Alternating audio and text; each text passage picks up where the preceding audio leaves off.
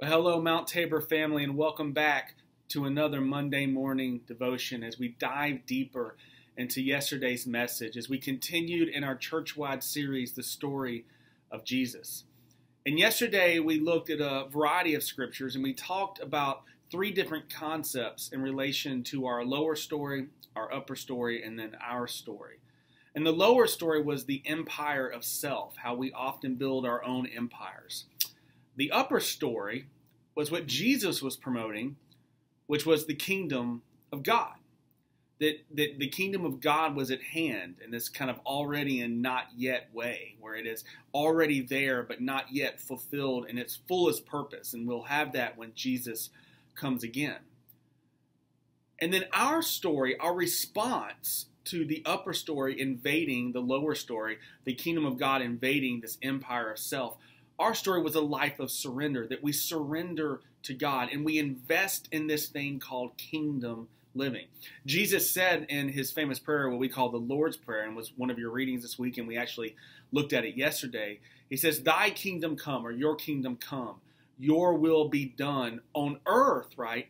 On earth as it is in heaven, meaning on earth may it be as it is in heaven. And the way that we do this for our personal lives, and then the way that we do it to then kind of live out our personal lives, is to surrender to Jesus, to give our life to Jesus in every way, and to make his kingdom our value system, and to stop trying to build the empire of self and to promote the kingdom that Jesus has inaugurated. And I said toward the end of the sermon, and this is what I want to focus with you on our brief time together this morning. I said toward the end of the sermon that kingdom living, or the progression into kingdom living, can be kind of looked at in three different ways. There's three different steps per se. The first one is that we typically start with God give me, right? God give me this. God give me that. This is empire living.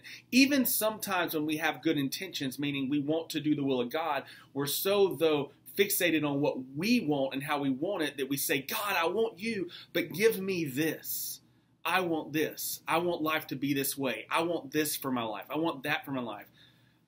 And then you move to the next phase, which is God help me. You move from God give me to God help me.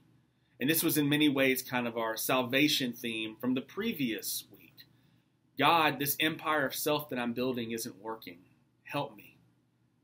Give me the kingdom of God. Give me new life.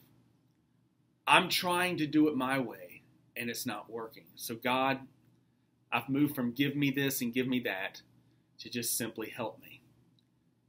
And then after you go through that stage, you then get to another stage, and this is where kingdom living just takes off.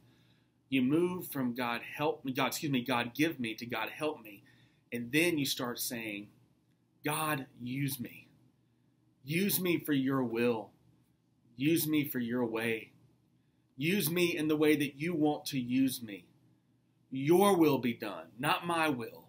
Your kingdom be built, not my empire, right? Your will be done in my life, on earth as it is in heaven. Use me then to promote heaven in this earth, in your world. God, use me.